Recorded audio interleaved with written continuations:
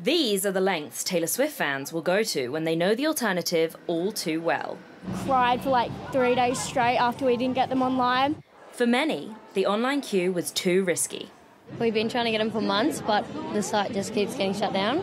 We're with Optus, we've got no choice.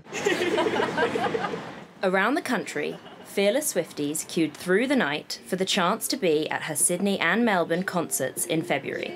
We've been in line since 10 p.m. Some were lining up for others. I have a 12-y, yeah, and I'd rather sit here and line up than face her wrath. That's what you do as a brother. Sydney-siders knew their fate shortly after 10 a.m, but Melbourne fans had to wait into the afternoon. I actually called in sick to work.